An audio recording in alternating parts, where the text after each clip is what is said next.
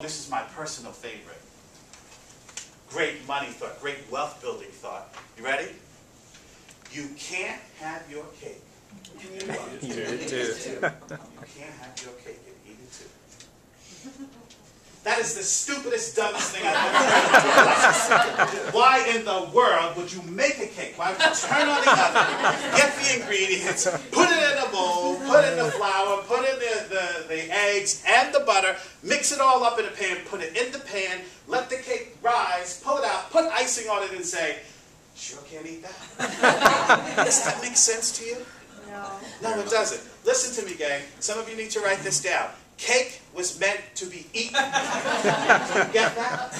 Cake was meant to be shared with other people who are less fortunate. Do you get that? Do you all realize that there's enough food in the world for no one in our world to go to bed hungry? Do you get that? That is correct. But only certain people have this knowledge, so the world goes starving. Right? But if we know how to make more than abundance of cake, can't we help feed the world or contribute to the world in a very positive way? Yes. Cake was meant to be eaten.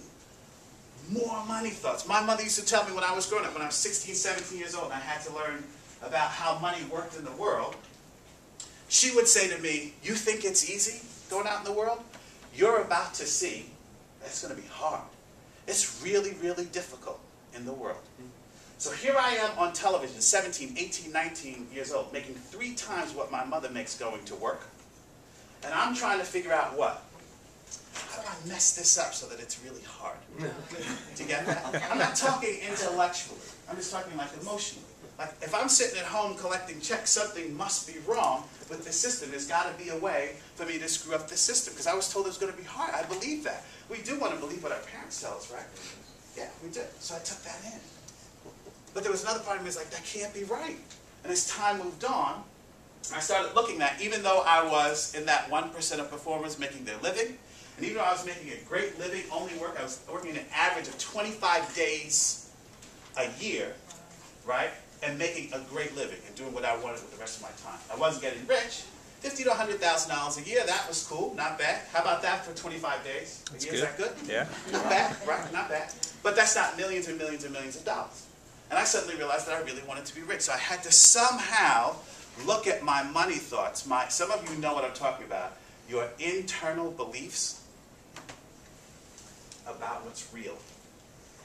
Because it doesn't matter what I'm going to show you today. If you don't accept this as being real on some level, it's going to be hard for you to achieve it, whether it's through real estate or stocks or anything else, right? So the battle is not really with these wonderful people around you who have all this information to share with you or me. It's within you.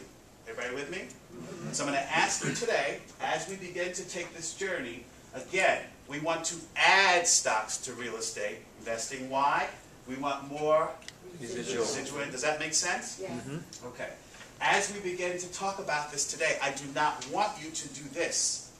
So I'm going to ask you today to not or to resist the urge to be negative.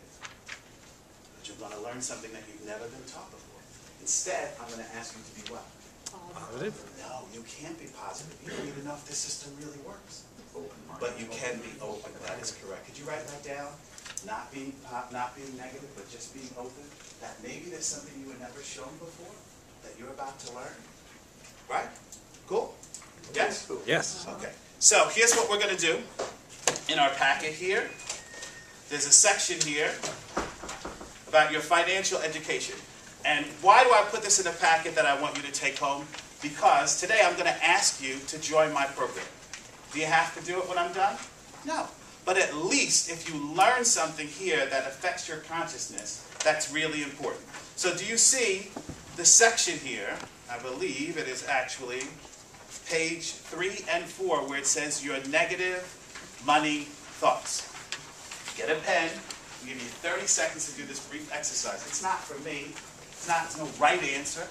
But I'm going to ask you to write down 3 ideas you heard about the stock market that's negative. Anybody ever know anybody who lost a lot of money in the stock market? Yeah. Right. So if you hear people who lose a lot of money, the last thing you want to do is what? Lose a lot of money, right? Okay. So we're going to forget those people. But I'm going to ask you to write down 3 negative things you've heard about the stock market. Why? I don't want them to get in the way with what you're about to learn. Everybody with me? Okay. 30 seconds of silence. Just write down what immediately comes to your mind about investing or trading in stocks, please. And I will time you.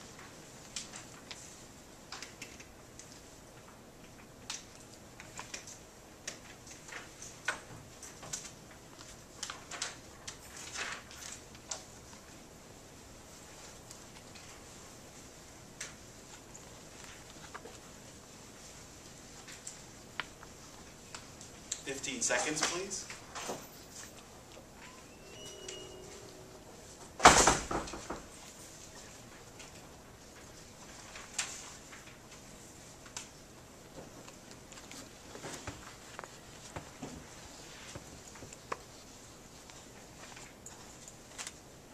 And that's time. Thank you very much. Give yourselves a round of applause for doing that exercise. So not only while I'm up here, but while you're talking to people, I want you to think about, for the rest of the time that we have together today, your money beliefs, because they are powerful. They're the thing that either going to make you rich, keep you where you are, or only move you up just a notch instead of incredible sums of wealth. Are you ready? Sure. Okay. So I'm going to ask you to resist the urge to be negative, but instead to be what? Open. Yes. Should you be positive sitting here? No, because you don't really know if what I'm about to show you actually works or not. Some of you are going to find out in the next 90 days, like, oh, this is really, really, really good. Okay? But most of you don't know, and that's fine. That's why you're here, to get that financial education we've been talking about here today. All right. Now, I have a way of helping make people get rich and earn residual income in the stock market. One of the reasons that they're all so successful when they join the program is because I keep things extremely simple. See, I'm one of these people that believe like if things are very simple, then you and I can succeed. But there's complexity in everything. We're the people who went to college. Raise your hand. We're the people who have advanced degrees, master's degrees. They're really smart people. Yes, they like to take very simple things and make them very complicated because they spend all that money on that degree. So they got to figure out some way to make this really hard. I like to make things really simple. So I use pictures, and we're going to start with something that I call, please don't get upset with me, just roll with me. I call this the Sesame Street version of investing. You have Sesame Street out here in Santa Barbara? Oh, yeah. PBS, your local PBS station. Yeah. Remember they used to do, if you grew up on Sesame Street like I did, there was always a comparison. One of these things is not like the others. Everybody remember that? Put two pictures up. So I'm going to put two pictures up, and one is not going to look like the other one. So let's say you knew nothing about the stock market, but you wanted to use it as a way of generating wealth and income. Would you invest in a stock whose one-year chart looked like this? No. Or this? Now, we're going to call this choice A, and this is going to be called choice B. Which stock picture do you like the most? Do you like A or B? Both. Well, some of you know a little something. There's a lot of money to be made here. Yeah. But most of us prefer B. So, for the time that we have together, are you ready? Are you ready? Yes. B will always be the right answer. So you don't have a lot to figure out. Are you with me?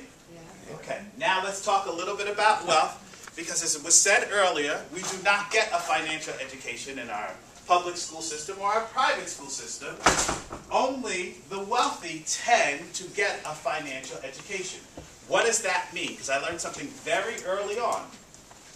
If you came from a family that was worth $300 million, right?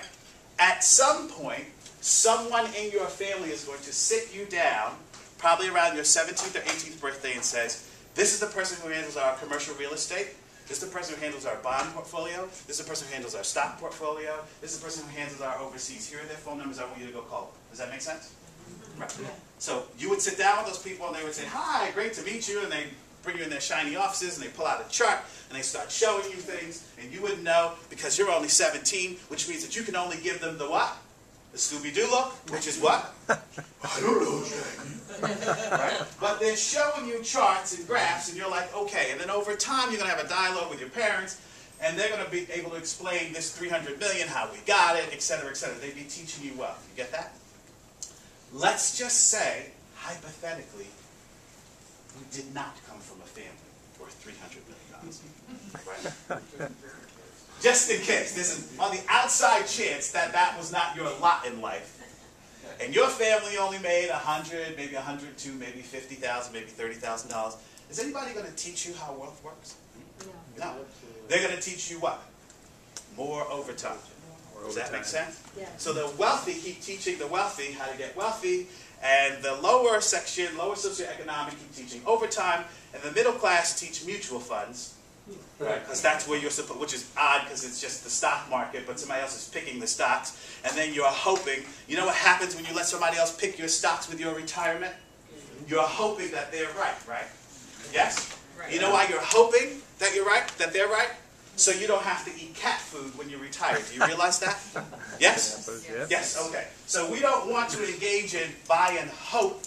We want to have the education so that we're empowered, we're able to choose, right? So I used to say $50 million, but today for some reason I'm feeling kind of good up here. I went with 300, but I went with 50. I was saying that in San Francisco once. A woman came up to me afterwards, and she says, "My family has $50 million, Tyrone, but they didn't believe that the women should learn how to invest the money."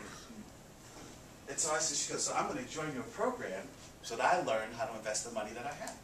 Of course, I was calm and poised. And I got off stage and I went back into the green room. I was like, damn, I can't believe it.